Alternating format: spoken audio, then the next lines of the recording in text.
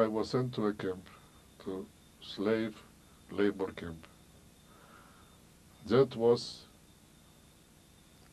in November 1940.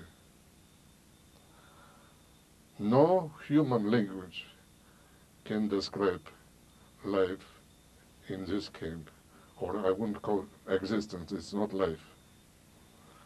We were working from earliest morning till late in the night in the forest.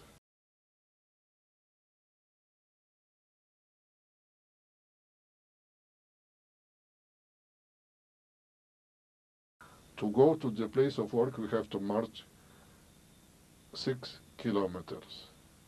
And considering that it was still winter, it was February, and it was before you approach that place that we are working, it was empty place. So the snow was deep, breast deep. And we had to, every day, to march 6 kilometers, just making the trail. We have to establish the trail for ourselves. Marching in force, surrounded by soldiers on skis and dogs. And each morning we were warned that any one step to the left, one step to the front is considered an escape, and they will shoot without forewarning.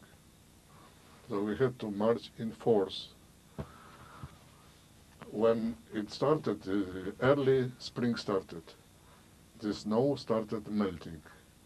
So it was below this snow, there was water, ice water. I was almost barefoot.